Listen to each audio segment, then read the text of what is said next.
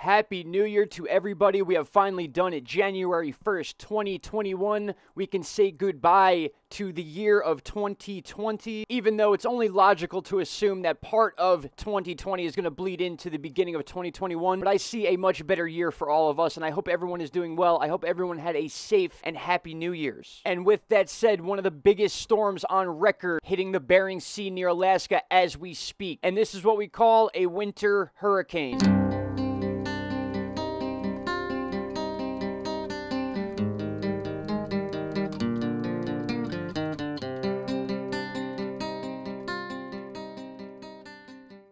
All right, my friends, let's start the year off right. It is 10:59 a.m. Eastern Standard Time here in Northeast Pennsylvania, and I am closely watching what we are now calling a bomb cyclone. You have heard that term before in the hurricane discussions we've had on this channel, and you can see that here as the title of the article on the Anchorage Daily News. This is a big deal, my friends. This is a record-breaking low-pressure system, basically mimicking a hurricane in the northern Pacific Ocean. I'm going to read you some of this article as it is very important to this information, and even though the United States is kind of set away from this part of Alaska, it's still very important when it comes to weather. For those of you that follow weather, this is a record-breaking situation. Whenever you see 921, even in the 930s in millibars of pressure, that is a very, very significant low-pressure system. I will begin from the top. A powerhouse storm explosively intensifying in the northern Pacific could rank as the strongest non-tropical cyclone observed in the ocean basin. That is very key information right there.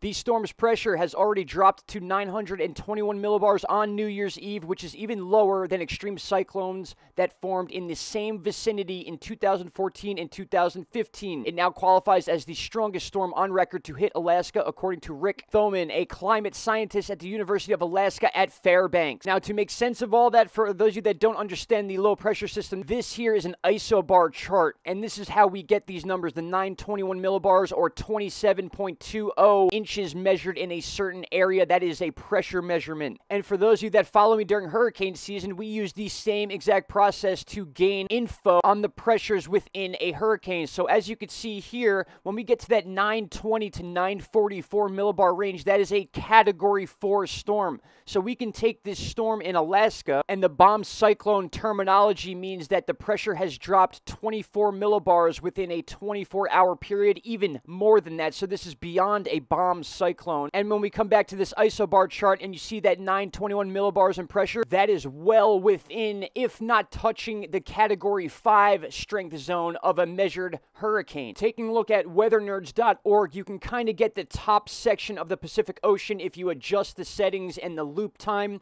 You can get the west coast of the U.S. right here, where a lot of the systems that come underneath this storm across the Pacific Ocean towards the west coast are going to be affected by this cyclone situation in the Bering Sea near Alaska. Something incredible I want to show you are the wave heights that this storm is producing. You can basically consider this a full-blown hurricane, and we're going to go ahead and take a look at some wind speeds and the wave heights right now. Now, if you watch me switch from the wind tab to the wave tab, you can see that the bulk of the energy and the waves you're going to see are sitting right here underneath the strip lands of Alaska here, which means that this storm has the potential to be pushed to the east, which will then affect parts of the west side of Canada and the upper side of the western United States. And then we'll take a look at some of those wave heights here. So take a look at this area right here, the centralized area of the pressure, and now take a look at this. As we get into the wave heights, we could see the most highlighted area and the highest of the waves is in that southeastern quadrant of this storm itself. And we can go down to this chart down here and see that we are well over 30-foot swells in this entire hundreds of square mile area in the ocean. And as I zoom in here, we can get a estimated idea of what size these waves are. And you're not going to believe some of the info that you're about to see. 44-foot wave swells,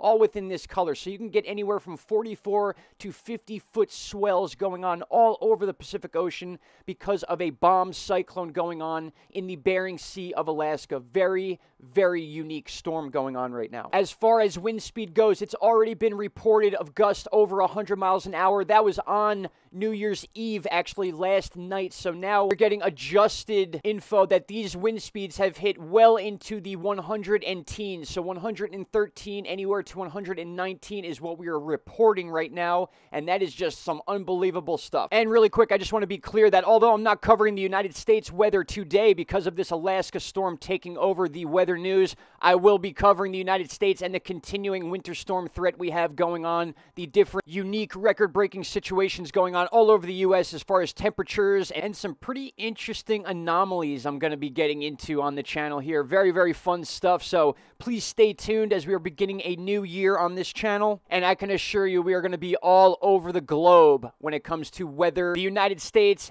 and space weather, and also the seismic activity that goes on around the globe. Really quick, my friends, I want to zoom out here on the Earth.nullskull website and just give you an idea of the pattern and the trajectory of this storm. We could see it just to the north of the extending strip lands of Alaska. It is pushing down weather across the Pacific Ocean towards the west coast of the United States and Canada. This is a constant cycle that we are going to see over the next couple weeks. This storm will sit still and will even be recycled and continue to happen again. It may not be as strong as this storm, but the constant variable here is this cyclone formation going on by the Bering Sea, which will then in turn control the weather going on in the Pacific Ocean that is on a constant belt moving towards the United States and then gets caught up in our jet stream. And then over time, our weather systems we watch exit into the Atlantic Ocean. So this is all one big giant carousel of weather, and we need to understand that one thing directly affects the next thing. So watching these storms up by Alaska is very important to be prepared for different types of weather in the United States. Not only that, but if you think about it, and not a lot of people are in harm's way, this is actually pretty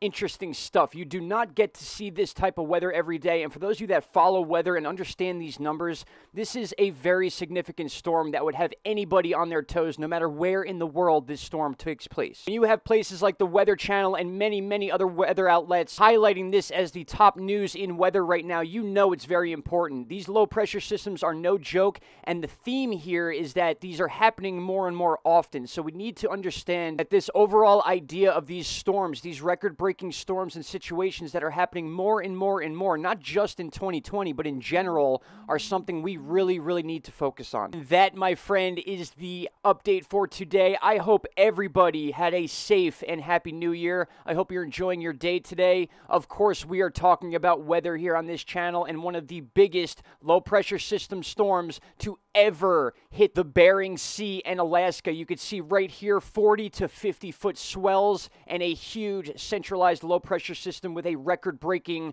low pressure. My friends, thank you so much for taking the time out of your holiday to watch this video. We will be having regular updates now that the new year has begun. Shout out to Canada and shout out to all of you that have stuck with me over the last couple months and years. Thank you all so much. I will be back tomorrow, and until then, stay warm most of all, but also be safe. Thank you all so much. Talk to you soon. Bye-bye.